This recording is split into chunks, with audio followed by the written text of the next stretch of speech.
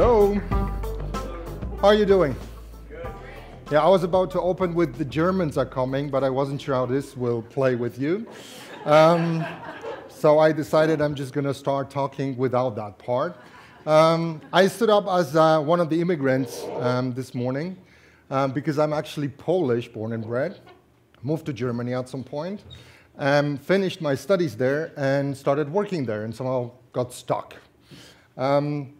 I did my first facilitation at the age of 18, actually, in front of a very tough crowd because there were 14 to 17-year-olds that were going abroad for a year, and I was standing in front of them to tell them about my own experience and facilitate them on something with regards to communication and culture theory. As you can imagine, talking to 14-year-olds about communication theory might be a little bit difficult sometimes, but it worked out well. And many years later, I'm standing in front of you because at that very moment, I realized what I want to do is facilitate, stand in front of people, train them on things and teach them things and help them to get from one point to another. And 2 years ago, I started a company with Torsten. You see two names there. I'm not going by two names. Torsten is the guy that got the first applause of the day this morning. He's right there. Torsten, my partner in crime. If you want to talk to him, you can do it in the breaks. We started a company, Neon Sprints, and we started working with a method that many of you know, and it came up frequently today, and it's called design sprints. And since then, on a regular basis, we get groups of people in front of us every 2 or 3 weeks, where we create a specific world for them for a week, and we try to get them from one point to another. The method stays pretty much the same. The people change that are in the room. And what happens is, and I'm pretty sure that you've experienced this as well, is that, well, basically most of the time, we need to manage people, not necessarily the method or the approach. We need to manage the people in the room. And this is what I would like to talk to you about. And I actually wanted to kick you off with something this morning, and then Priya came up with her fantastic talk. Thank you very much for that, and for all the input that we got from her. But she basically destroyed fully my story with about, so who came by plane, and how far were you traveling, and everything, and I was like, shoot, yeah? That was my line, actually. So I need to come up with something else. Then I thought I'm going to try what she taught us to some extent.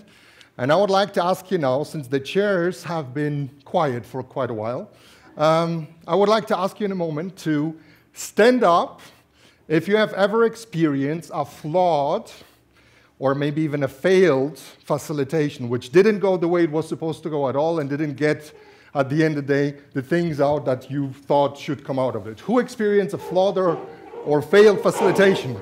Get up. Thank you very much. Beautiful chair music. Yeah? Very good. Please keep standing if, in your opinion, this was due to the fact that the team was composed in a particular way or the people in the room were the way they were. Keep standing if you have the feeling that it had something to do with the team. Okay, quite a few. Now, think about this again, and the ones of you, please keep standing if you have a particular individual in mind, or someone who kind of made it very difficult. A few people are still up. Great. Why great? I'm not going to ask you anything right now, but thank you very much. You can sit down. These are the people that I would like to talk to you about in terms of managing them. We call them facilitator challengers. These are the people that make it harder to facilitate, and I would like to tell you how do we look at them. Both Torsten and myself, in all of those years before design sprints and since we work with design sprints, decided that we try to make our lives a little bit easier.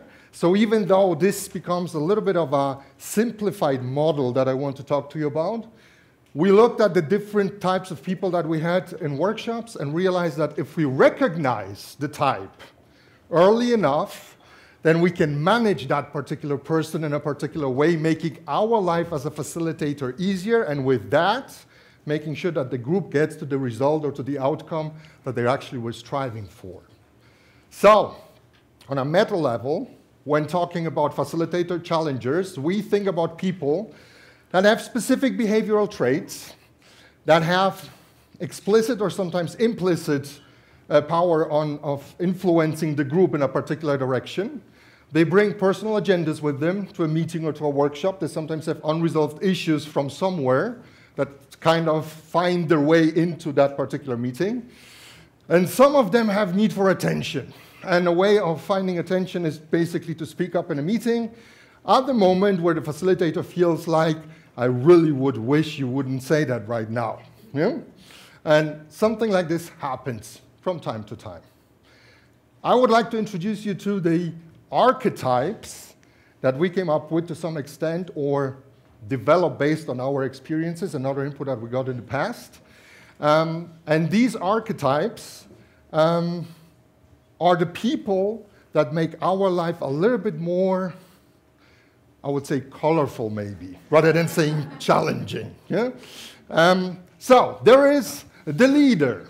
You probably know the leaders. I'll talk about them in more detail in a moment.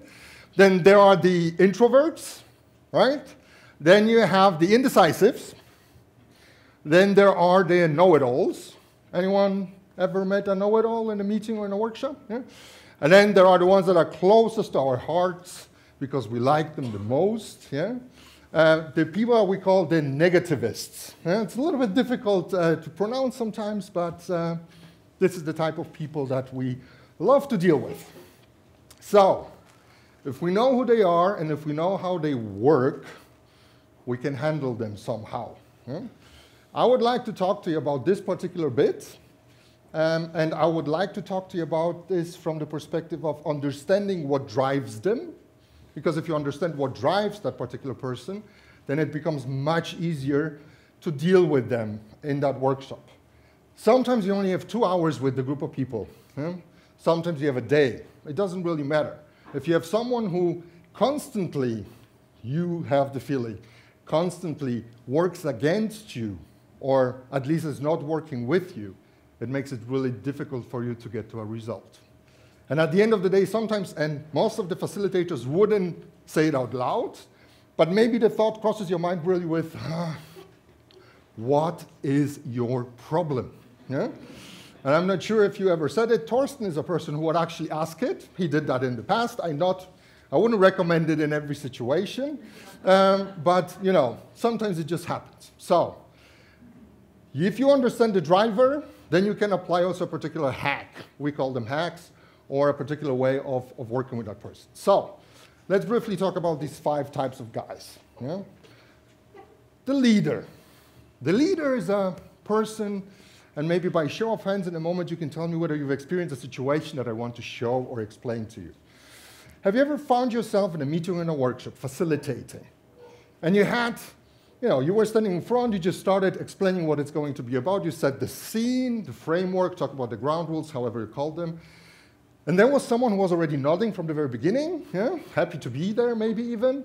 And after a while, even though you were still basically in the beginning of it, they said, so can I just add one thing? Yeah?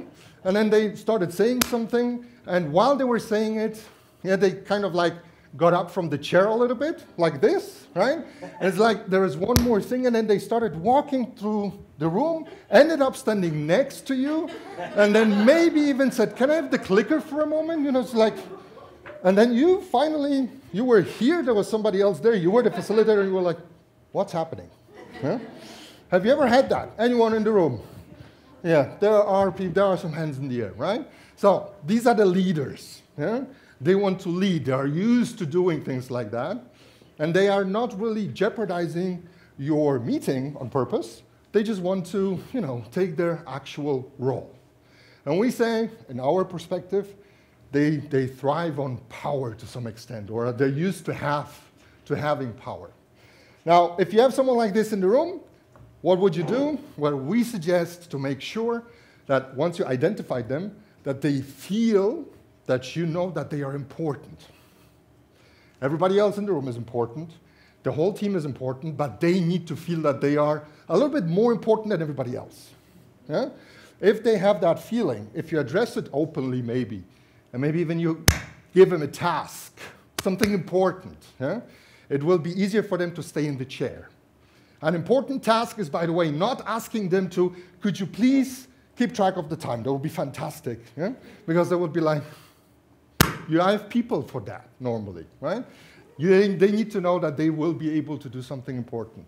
And you can give them a task that feels like it. Is it me making the noises? I'm sorry, things are moving like that now. And with that, yeah, with addressing them in that particular manner, it might make your life a little bit more. Thank you very much. Turn that one off. Okay. Is something happening behind me right now? Somebody's my pants. Yeah. That's okay. Yeah, no problem. Thank you, Douglas. So,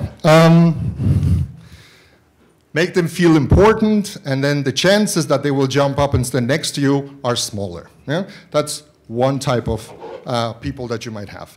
Then you have the introverts. How many of you met the introverts? The introverts are the people that wish they are not there, or they wouldn't be there. Yeah? They are the ones, if you allow people to look in a screen or in a phone, they will be looking at the phone.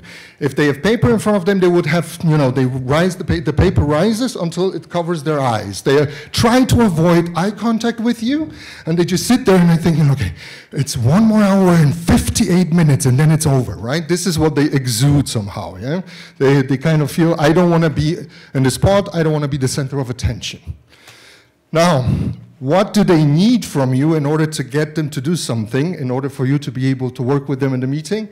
You need to make sure that you address something in that particular setting that is relevant for them. They want very clear and specific instructions. This is what makes their life easier, if they know exactly what to do and how to do it. So try to do that. Try to do that and give them exact guidance. Yeah? Could you please all right now take out the Post-its. Take the Sharpie, write the 3 following words on the Post-it, and then bring them up to the front, for instance. We just heard a moment ago also about another technique, how you can make these people involved or get them involved. But the point is, if you do that, yeah, they feel then guided by you, they feel safer, and they are not feeling, for instance, with something like that. The lady in the back, in the blue shirt, could you please stand up and right now tell me, how do you feel about this particular part of our meeting, or what is your insight into it? Because if she was hiding behind a piece of paper for the first 15 minutes, this will be the moment when she will try to escape the room, right? So this is how we experience that. Then, if you're running design sprints, you know that there is a role that is very important at design sprint, and it's the role of the indecisive person, or better said, the role of a decider. If the decider is an indecisive type of person, your life becomes very difficult, right? They are driven by safety. They don't want to, rather than making a wrong decision, they wouldn't make a decision at all. So they're like, oh, I heard all the input, I heard everything that you had to say, and taking all of this into consideration, I would have to say right now that in order for me to make a decision, I think we should get some more experts involved, right? And then you think, okay, but we have another 45 minutes, there are no experts here, so I need a decision from you, right? What are you gonna do? So, make sure that they understand what their decisions entail. They need reassurance. They need to understand that they also are in a safe space, that they cannot make a wrong decision, ideally, and that it will definitely move things forward in some formal way. Then, the last 2, my favorites. They know it all. This is a person who has a lot of knowledge about things, right? They might be sitting very silently in the beginning of the meeting, leaning back, looking at you, listening to everything that you have to say. They will be following the discussions intently, and at some point, they'll do this. And they will say, well, before we move on with anything else, I really do feel that we need to, make a stop right here. Because it's not entirely correct the way it was just phrased, and I do believe that in order for us to be able to move on, we need to first look at the details of things, right? And then they start with their monologue, and they get into the details of things, and then half an hour later, people do something with their phones, and look to the left, and look to the right, and it's like, okay, are we going to get to a point where we can actually use that for something? I'm being colorful myself right now because I understand it's 3 o'clock in the afternoon. You've been listening to many people, right? So, what we learned is to use this knowledge from the very beginning in a very targeted way and make them into an expert. Huh? From the very beginning, I'm going to say, we have Steve in the room. Steve has been working on this for 20 years, and Steve is going to tell us later, during this meeting today, exactly what are the points that we need to consider in order to be able to move on to the next stage. Ideally, obviously, I've spoken to Steve before the meeting that I will ask him to do that, right? So that he just doesn't stop me somewhere midway through, right? So that's an option. And then, ladies and gentlemen, the people closest to our hearts. Yeah?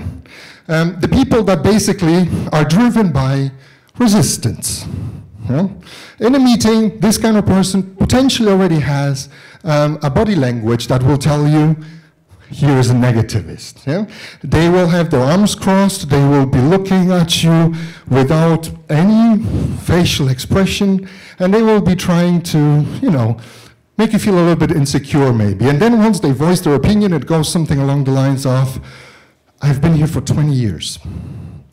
And I've seen many projects with it. I've seen people come and go. I've seen consultants working on this. I've seen a lot of different approaches. And I can tell you one thing. It is not going to work like that. It's not going to work.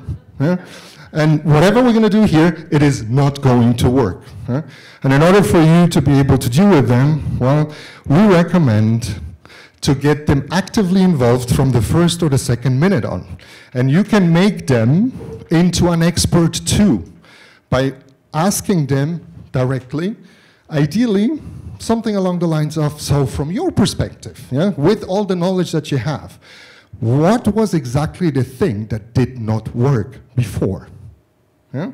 That would be my getting into it with them. It's not going to solve everything immediately, but it's definitely going to involve them in a positive way. If you ignore these types of people, all of them, your leader that you're going to try to squash and put on the side will become a negativist. Your introvert will follow the ones that make them easier for them to leave the room faster. They might become negativists. The indecisive, the know-it-all, they all will potentially become the negativists. So make sure that you address them in the right way in order to make your own life easier. And I have one more thing that I would like to ask you to do. I would like to ask you to take a post-it in the break that is coming up right now. And I would like you to write on that post-it what was your most challenging situation in a workshop that is related to a participant.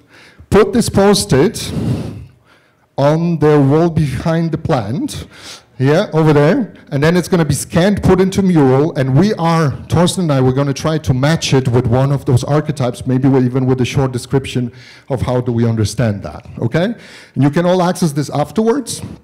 And if you want to talk to Torsten or myself about this, or you want to get more input on that, you can find us here, and we will be in the room afterwards. And I run out of time like 17 seconds ago, hopefully, not longer than that.